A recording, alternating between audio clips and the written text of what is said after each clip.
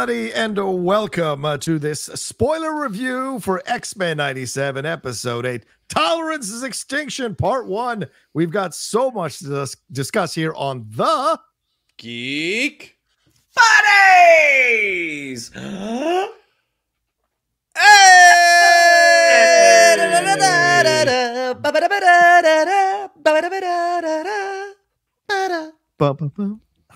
So here we go.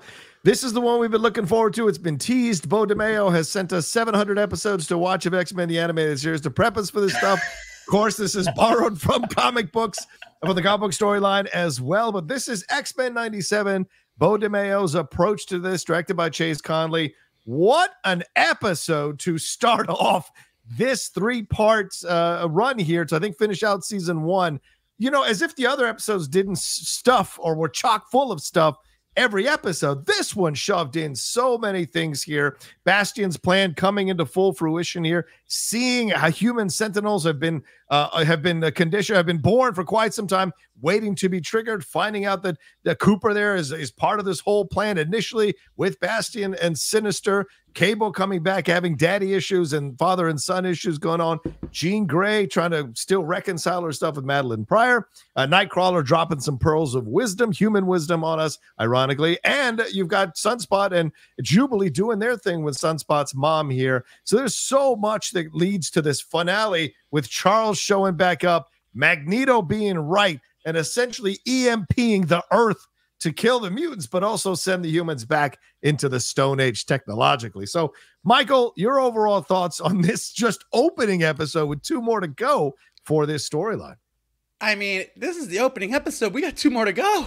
It's just what I said. Yes. I'm exhausted. No, it's great. I think it's Bastion's mom who says to Jean, Scott, and Cable at one point that when they see Bastion, 16-year-old Bastion's drawing of mutants and Omega Sentinels, she says that the best art imitates life.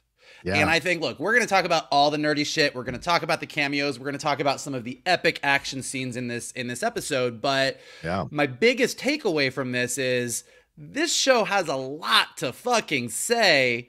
And if you're not paying attention, like, I don't know what to tell you. Like, it is hitting on America post 9/11. It is hitting on Black Lives Matter. It is hitting on things that are going on right now with the way that the world is dealing with Israel and Palestine. Like, it is dealing with humanity's fear of AI. It is dealing with absolutely everything, and pulling in the Holocaust in a way that that X-Men has always referenced because of Magneto's origin, but really just, I mean, Val Cooper's speech at the end, like everything that Val Cooper says in this episode, everything that Bastion says about his plan in this episode, this isn't just a muscly purple villain monologuing. I mean, this is a guy talking about some heavy stuff. And it's like, I don't know. I mean, maybe it's just the world we've been living in for the past several years, where we feel like we're just jumping from one crazy thing to another crazy thing. But the philosophy, the ideas, and the real life parallels that they are drawing in these animated episodes is really hitting hard for me. I mean, in the way that a really good comic book story is supposed to do. And then on top of that, they are giving us some mutant action, the likes of which we've barely seen in the movies. I mean, we saw some stuff in this episode, and we've said this from episode 1, but I mean, seeing these mutants really go for it, particularly Magneto going at the end of this episode and going, let me show you what I can really do. It's just from top to bottom, this was a great episode. And to end the episode with Magneto and Professor X being back on the board and knowing that we have 2 other full episodes to go, I mean, where this thing is going to go is going to get wild.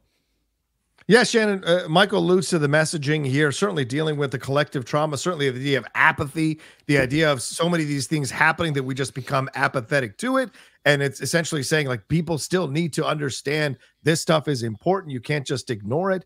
commentary about humans and mutants coexisting, but not in the way that Charles had envisioned 300 years in the future. Mutants, the ones that are still alive, are slaves to the humans and all of that. But then we also have stuff going on in the present day with all these characters and their own personal issues. And Trish ends up being like one of these human sentinels, adding a whole nother level to the Trish Beast situations. What did you think overall on this and where it led to with Magneto showing his power, as Michael said, but also Charles showing up here saying, I hope I'm not too late, X-Men to me. You know what I'm saying? I mean, along with the spectacle, that was awesome. And again, knowing that there are 2 more episodes of this arc, they have set the bar really, really high. I mean, watching Logan and Kurt double team all the the Manchurian sentinels, watching Nightcrawler use 3 swords because of his tail, like that stuff. That's just gravy. All that is icing. Like that is just so much fun to see. And watching Logan have the opportunity in animation, which granted that they're human sorta, but watching him be able to dismember multiple ones as he's falling to the ground, like really getting to see what Wolverine can do. But also the larger things that are being addressed. The apathy was the big one for me, as they're talking about, like, hey, when you don't have skin in the game, it's very easy for the next thing to come. You forget, you have a short memory about these terrible things that happen. This is when you have really good writers crafting a really well-told story, because the larger things that they do touch on, they don't feel forced. They feel perfectly in sync with the narrative that the characters are going through. I mean, I think easily this is my favorite episode of the season thus far. And knowing that this is just sort of the opening shot, I have very high hopes for where the next 2 are going to go. Yeah, I have to agree with you. I think this is my favorite episode as well, because as Michael pointed out, the commentary, you guys know I pick up on that social commentary, whether it's there or not, sometimes in these situations. I mean, but I wasn't going to say it, but I'm glad you said it. And I do. But, most of the time I'm right. And I'm certainly right here. I mean, this is so effective in the messaging, right? So like all good films and TV shows that work on the surface, like you don't have to go bone deep and see the messaging that's going on to enjoy the episode. You don't. Like Get Out is a great horror film. You don't need to read the social commentary that's going on there about how white people treat black people and what have you. You don't have to explore it, but it's there if you want to. And certainly this episode works without you needing to go too bone deep. There's a villain. The villain is trying to convert humans who don't know they're being converted into these things, essentially becoming mutants themselves, ironically becoming the thing they hate, in order to rule. So because it's born out of their fear of being irrelevant or made irrelevant, which is every human's fear, and especially nowadays with AI. So it works on that. But if you go deeper, as Mike was alluding to, some of these causes, some of these things, I mean, the fact that he uses it's all for a greater cause, the fact that Bastion, great again, the fact that Bastion says, hey, is it tolerance or is it guilt, right? He's taking these shots all around the arguments that we've been having online, on social media, in our world, in our country as well, about this idea of acceptance and is it real? And by the end, it's Magneto going, F this. And even Cooper saying Magneto is right, which is a hell of a turn to see Cooper go on in her arc. So much going on here, but still the smaller stories of a father and son, of a mother trying to figure out where she fits in all of this, if she's even the mom. And of course, a son being ashamed to be a mutant because his mom hates mutants. So there's so much here that is still working along with the strong, powerful messaging underneath that makes this so good. So let's deal with the Bastion situation here. He unleashes an army of Prime Sentinels. We finally get the full plan here. We find that he's the one that used Cooper to put that video out there showing that Charles, his death has quote unquote been faked. And she's been working with Bastion and Sinister. Bastion's taking care of business here. We find out his past with his mom. We find out that he's been essentially groomed to be this thing in order to bring about this future with humanity. And we see Doom. We see Zemo. We see another woman there. I don't know who that is. But essentially, he has been charged with the top villains and he's putting his plan in motion, which of course leads to Magneto being there at the end using his power. So what do you think about how they handled Bastion and his storyline here throughout this episode, Mike, and what he did? It was great. I mean, like they've done with other storylines, they kind of took a very complicated comic book origin and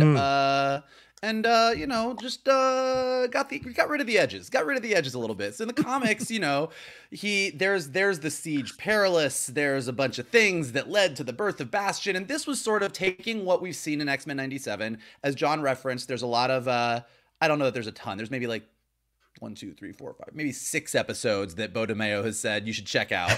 But one of them deals with a Nimrod that gets destroyed in about the time period that Bastion's dad probably would have gotten Bastion's mom pregnant. So when Nimrod, the Sentinel from the future, gets destroyed, he kind of gets destroyed like the T-1000 in the Terminator movies, in the animated series. So he kind of like turns into a bunch of liquid metal, can reform, and so it looks like a piece of that crawled away and crawled in a poor janitor's ear. And there we go. And then Bastion, growing up with that Sentinel in him, could hear different electronics, different kind of machines, and heard the master mold, and that sort of gave birth to this version of Bastion. So kind of nice, clear cut, got what's going on, really good to go. And then I think realizing and people, all across YouTube and Twitter and everywhere on the internet have been pointing out that Bastion has been present in pretty much every episode since the beginning. In the very first episode in Jean's vision, she sees a kid drawing a picture, which we have learned in this episode is the picture that young Bastion was drawing. We've seen him in photos with Forge. We've seen him in meetings at the UN. So Bastion's been ever present throughout this. And the whole idea that he's been sort of behind the scenes, manipulating things, moving things around. And even last week's episode, which I think we talked about, when Mr. Sinister is like, you're an idiot, you shouldn't have done things this way. And he's like, you assholes have been fighting the X-Men since 92 and you haven't done shit. So I'm going to do it my way. And his way is hiding in the shadows and working with sympathetic humans in the United Nations, working with Dr. Doom, working with rational humans, working with rational humans, and laying out a plan that says, hey, these mutants are going to be a problem in the future and we need to do something about it. And there's a cold calculation to the way that he's doing everything that's pretty chilling. And in addition to that, I found it really interesting that he kind of says in this episode that Henry Gyrick assassinating Professor X, which we now obviously all know didn't really happen, but didn't really work the way that he thought it did, thanks to the Shi'ar. But Henry Gyrick's assassination of Professor X actually made people sympathetic. And the Martin Luther King Jr., sort of analogy here is pretty clear that, people feel a certain way about a different group of people. A leader who is preaching peaceful coexistence is assassinated. And all of a sudden, that changes a lot of people's opinions. Whether that be guilt, whether that be tolerance, I think this episode sort of lays that out.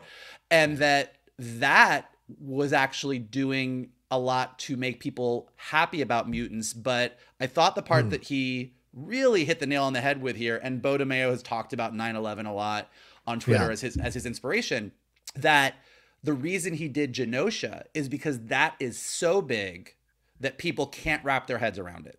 And that's when we become apathetic.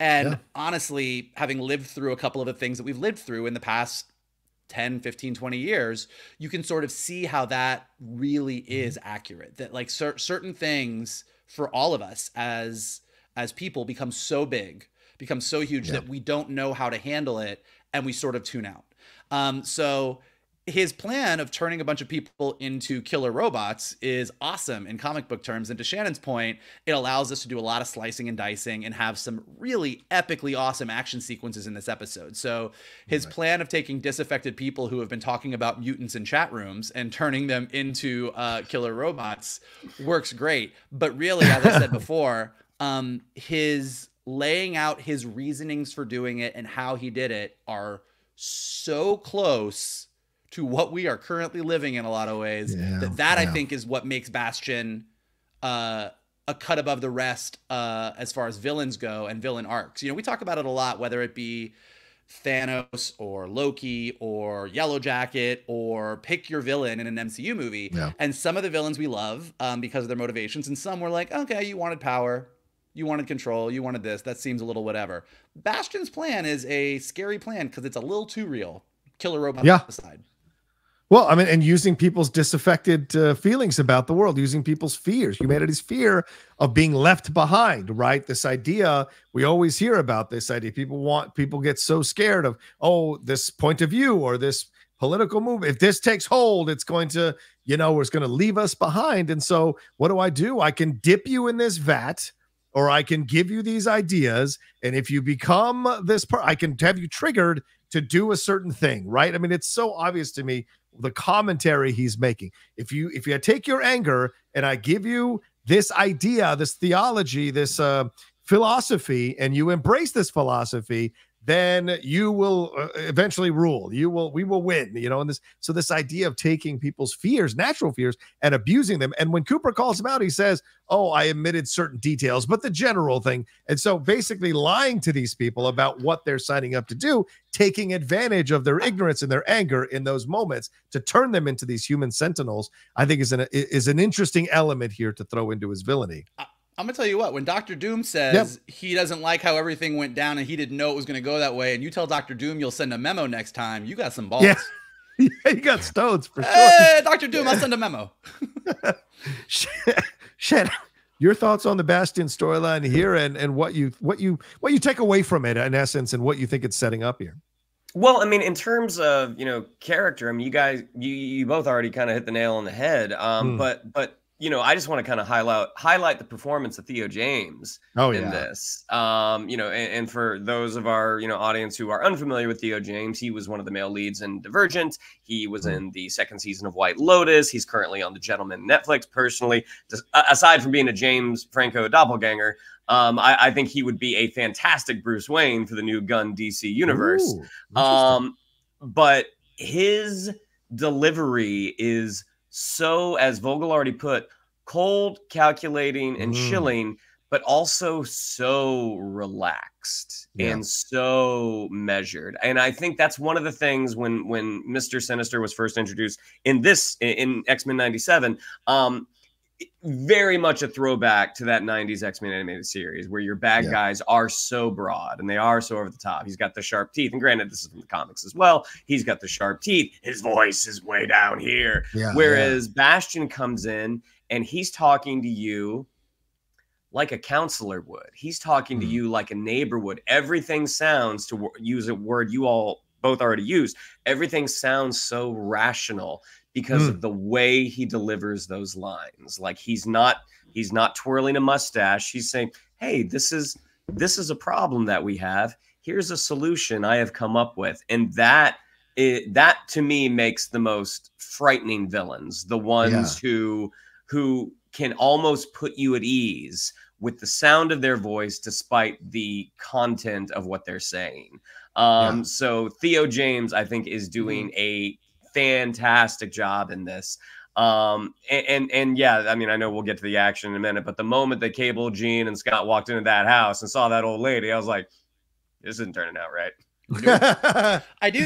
I do think also really quick on the Bastion plan. I mean, one of the things I really loved is we've seen from Days of Future Past on, we're very used to, 300 years from now, we're in some apocalyptic garbage world where everybody is fighting and mutants are almost extinct and everyone's dead and everything's on fire. Like whether it's Terminator or X-Men, we're used to that. The scarier version is, oh no, the future's great. Yeah. It's wonderful. It's a utopia that's built on the backs of mutants. We just make them do everything for us, and we're having a great time. Like, that's scarier than, we're fighting for our survival. Of course, because there's a hypocrisy inherent in it, right? And this is the thing at the end, when you look at it, and that's what I think was so powerful when you saw that vision of the future, because it's like, well, humans, out of their fear of becoming extinct, subjugated mutants so that they could stay alive. So in essence, they were fine with it as long as they were the ones subjugating others. If they were going to be subjugated, that's what they were upset about. So that's what I find. There's a hypocrisy in that point of view that I think is so essential to point out, and the show did a wonderful job of doing that. But there are some human elements here too, Shannon. What did you think of these human moments? We have we have Cyclops and Cable going at it, occasional father-son moments, which they come together near the end of the episode and show them that the Summers, you don't mess with the Summers. Jean having a little bit of thing there, trying to break them up and get them to work together as well. But then you have Blind Spot and Jubilee and what's going on with his mom. And then you have Trish Tilby and Beast. And then later on, Cooper lets Magneto go. So talk to me about the human relationships throughout this episode with these situations. What do you think about how they handled it? And did they advance it effectively for you to buy into these storylines? I mean, Scott is very much in a no-win scenario. I mean, dramatically so. Yes. The rancor that Cable has, you know, obviously you would understand it. Like I'm not, you know, overly inclined to have this, you know, father-son reunion with you. You know that my mom is gone. Right. But and Scott also such a lame-o. I mean, and I'm glad that they're leaning into that because that is I think probably one of the challenges of like an old 80s series. Like when I think about like Duke in G.I. Joe, Duke is like, oh, Duke's the leader. What else about him? Blonde. You know, I mean, the fact that they're leaning into Scott's he's kind of a dork. Like he is an incredible leader. Like he is very, very good at this. He's better when he can lean on Professor X, but he is a good leader. But socially, he is a little awkward. And to watch him try to have these moments with Cable, you do feel bad for him. But yeah, the moment that his action movie one-liner, like, let's show him what happens when they mess with the Summers, like, Dad, you dork. Just really, really great moments. I also really liked the Jean Grey. Let's do some good. Yeah. Let's do some good. Elliot Ness, full tilt. But I also love the Kurt and Jean, like the brief scene that we got with Kurt and Jean, where you see Jean is starting to understand, like, again, Madeline also in a no-win scenario. She's just like the fact that she has Madeline's memories. She should have reached out. She's like, you know what? I was probably not as not as helpful as I could have been. The way when she tells Nightcrawler to call her Jean, when he calls her Miss Gray, like, call me Jean, is like, yeah, Madeline liked to be called by her first name too. Like, that's just, those are great little character moments that you're able to do in just a couple of lines that do make them so resonant with the audience. It does make you, aside from the spectacle, I mean, that really makes you feel for the characters. Sunspot and Jubilee, that was great. I really enjoyed their moment, especially when they crash land in the ball. Across the board, I thought all of the human stuff, all of this is not what they were, but all of the soapy moments, I thought all of the soapy moments were really, really nice. And again, I'm excited to talk about the action, but I'll wait. I'll swing back to you on that one. Michael, your thoughts on the human storylines and the relationships that were established even further in this episode? Well, I gotta disagree with Shannon on Scott Summers. He's not a dork. Look, Scott Summers, like this show, such a dork. Such a dork. Okay, let me rephrase. Sure, Scott Summers is a dork when it comes to emotions and trying to express it, but not in the Duke. Like, I think what Scott Summers has suffered from a lot, particularly in the movies and in some other forms of content, is people do kind of put him in that Duke from G.I. Joe category of, okay, like he's cool, he's got like laser beams, but he's kind of a dork and he's kind of dumb, and there's not much else to him aside from he's the leader. And I think this show has done the absolute opposite with Scott Summers and has shown that they really, really do understand him. I mean, he's on this journey where he keeps leaning on the, what would Professor X do? What would Professor X do? Dude, Professor X left and he's coming back in the 11th hour. Like, Scott Summers is on a journey to figure out who he is as a leader, as a person, like what he really believes. And I think they're doing a really nice, nuanced job with that. I mean, they did an amazing job in those first couple episodes, balancing that you do have a stick up your butt. You're Scott Summers, but holy shit, you're a good leader. Holy shit, look what you can do. And then him and Jean and Madeline going on their whole journey. Like, dude's been through the fucking ringer. And so now to end up with your son there and going, well, this is really awkward, and kind of going through this whole thing where at the end, I didn't think that his, oh, let's sew these toasters, what we can do, was a cheesy line. I was like, look, this is how this family bonds. Like, this is it. Like, this is not a family that's going to be like, let's have like some kind of like big sit down emotional moment. Like when you see, I know we're going to talk about the action in a minute, but like when you see Jean telekinetically driving the car, Cable grabbing his dad's hand, pulling him up so that he can shoot a fucking hole in a cave while he takes out Prime Sentinels, and then they all land like the fucking Father and Son and the Holy Spirit. That's pretty awesome. Don't tell me Scott Summers is a dork. So I thought all that was really, really well done, and not like, and to Shannon's point, even though these are like the quote unquote soapy elements, the character elements, it didn't feel soapy. It didn't feel like they, you know, like the biggest joke in the world to me. And look, I love The Matrix. Don't come for me in the comments. But from the very first moment I saw The Matrix in the theaters to now, there's that moment where Agent Smith is coming to get them, and Trinity takes a beat to have a 5-minute conversation about telling Neo she's always been in love with him. And you're like, okay, get in the phone. Come on, get in the phone. And they didn't do that. They just had it really nice laid out. Like you went from these 3 people are estranged to these 3 people just did something fucking awesome. And it works as far as that arc. So I'm a big fan of what they're doing with Scott Summers. And I don't even care that his license plate said Slim. I think it was awesome. And of course he has a Porsche. And of course he has a Porsche. Go ahead. And then I thought, you know, like Madeline, you know, doing the whole Madeline Goblin Queen thing in episode 3, and then having her die in Genosha, you're like, oh man, we just lost it. But I think they've done a nice job of really using Madeline and the loss of Madeline to try to really build this story as far as Jean and Cable and what's going on with them. And Cable's entire motivation of like, I want to save my mom.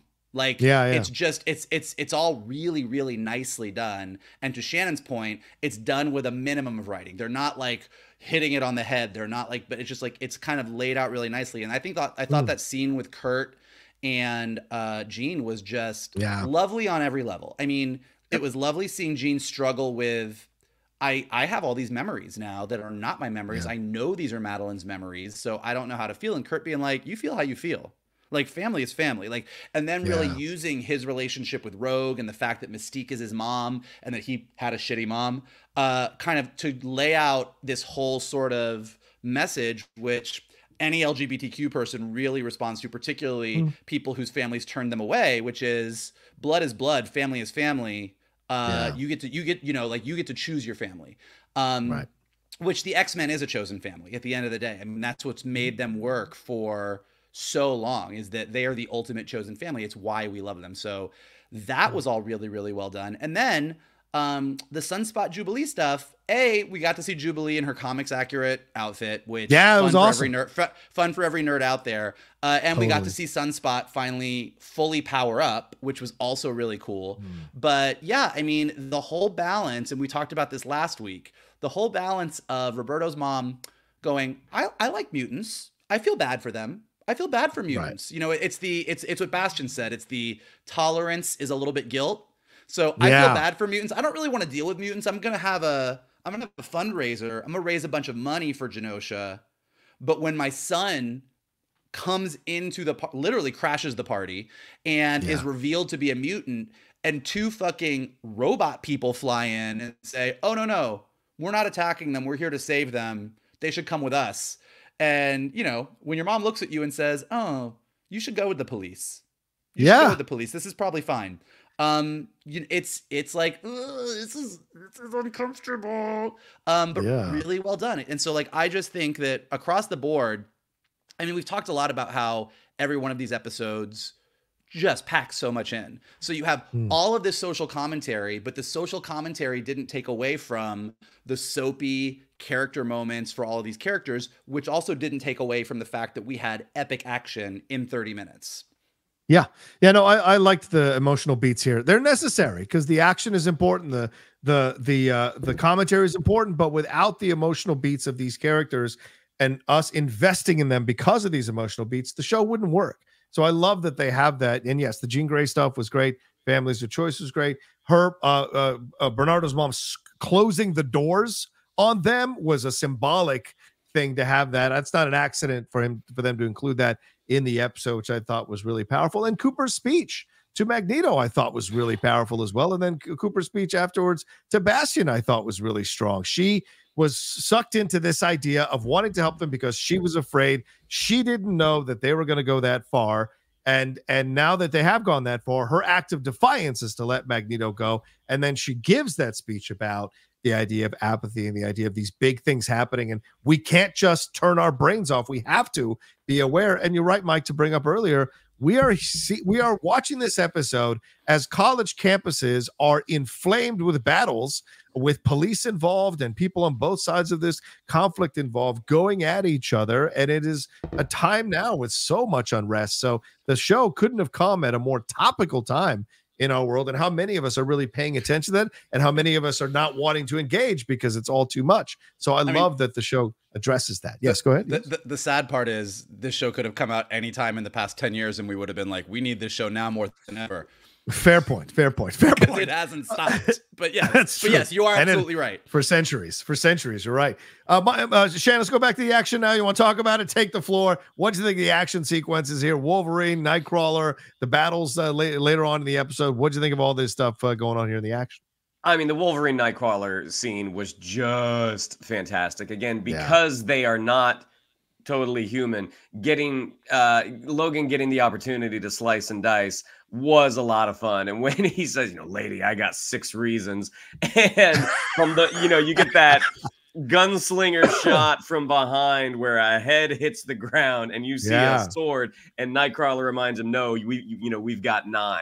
So watching that 360 shot, I mean, something that the movies did do really well, and granted, this was back in 2003 when X2 came out, was the action of Nightcrawler, like getting to see how cool it is, like what an effective fighter he is. The amount of incredible moments that there are in that movie that are Nightcrawler centric. I think the animated series is doing him justice right now. The best one being, because I know we're running out of time, the best one being as Logan stabs a sentinel, as Nightcrawler bamfs him, and you see what Nightcrawler experiences when he is teleporting. And even though they don't, I mean, seeing Logan's face like this, that was cool. I mean, that was the coolest, most fun thing to watch. And as they teleport to the outside of the mansion where everything's on fire, you see that the teleportation, the physical toll that it does take on Kurt. You see them both sucking wind, you see him sweating, but watching the two of them fight together is just so much fun. And getting to see him like everyone who reads the comics know that Nightcrawler is an incredible swordsman, incredible fencer, but watching him get to use that third sword with the tail is just so much fun. And yes, the Summers family outing as they are working together to escape while blasting sentinels behind them. Yes, that was a lot of fun. And also Scott Summers is a dorky dad. All right, Mike, your thoughts on the action real quick. I mean, Shannon hit it. I mean, I think what's great with X-Men is we've seen so many X-Men movies. There's the animated series. We've seen so many video games. So when you get to see something you haven't seen before, it's really exciting. And seeing bamfing from Wolverine's perspective on the inside was pretty great. Also, Morph continues to deliver. Morph going full juggernaut, bitch, was pretty great. And look, really quickly on Prime Sentinels, like in the comics, once somebody became a Prime Sentinel, they were gone. That was I was going to say, they were a robot. They killed them. So they're gone. Now, given the number of people in the world that seem to have been turned into Prime Sentinels, I am curious how much of a take backsies we're going to get. Like, is Hank going to come up with a cure? Is Cable's technovirus the key to getting them back? Is Trish Tilby going to be able to go out with Beast on a date, or is she gone forever? So I'm curious to see what they're going to do with the Prime Sentinels. But yeah, the action from top to bottom. If my crush on Kurt Wagner wasn't already as high as it could be, this episode would take it over. I don't know what it is about that fuzzy blue elf, but I have had a mad crush on that mutant for my entire life, and it's not going away anytime soon after this episode. And then just to get to the end really quick and to touch on it, like then getting to see Magneto. Let's move into the just getting to see Magneto really unleash. And then all the other cameos of Spidey and Silver Samurai and Omega Red that we got there at the end, but that Magneto kind of takes out all of human infrastructure, like wipes out all power, like it's a blackout, it's a global blackout, and he's like, fuck you guys. And then to your point, John, you know, Val Cooper's speech, who I was waiting for her to turn into Mystique. She hasn't. Yes, it seems now that she's just a human, but her whole speech about being on Genosha and all of the feelings that she felt, but the one feeling she didn't feel was surprise. Because this is what humanity does. And that whole speech happening as we see Magneto and her coming to that conclusion of Magneto's right. Charles is wrong. Like we're never getting, like, look at the Holocaust, look at 9/11, look at Black Lives Matter, look at January 6th, take your pick. Look at college campuses today. Val Cooper's like, this isn't going away. Magneto's right. And then to have Magneto just drop the bomb and then Professor X show up at the end in his comics accurate spacesuit, you're just like, all right, this is this could be a season finale. It's the same thing we said with episode 5. This could be a season finale, and I'd be like, that was a great season finale. And we have 2 more episodes. I'm gonna get my Magneto is right shirt ready to go because I was on I lean towards Magneto. I lean towards Thanos. Shannon, your thoughts on this ending as well, and what do you think it leads to? And did you like it? I mean, yeah. I mean, you know, watching Magneto go to the North Pole, you know, you see like he's in his black jockey shorts. And you know, he has the magnetic sphere, and I was like, oh, I wonder what. And then seeing the yellow magnetic trail slowly go down, and watching all of these sentinels just drop out of the sky. And yeah, the speech was great as well. The whole idea that the one thing that I didn't feel was surprise, like teeing this up for where it is going to go, because Professor X coming back, he's not going to suddenly side with Magneto. So, you know, he is going to be steadfast in his beliefs. But at this point, most of the mutants are probably on Magneto's side. So it's going to be very interesting to see how the next 2 episodes play out. Yeah, I agree. I think this is going to be so much fun because you've got the Charles side, the Magneto side, and then somewhere in the middle is Bastion with his crew. This is going to be a hell of a triangular battle that we're going to get over the next 2 episodes. And I imagine we're going to swing our allegiances. But in the end, I'm sure Charles and them are going to win.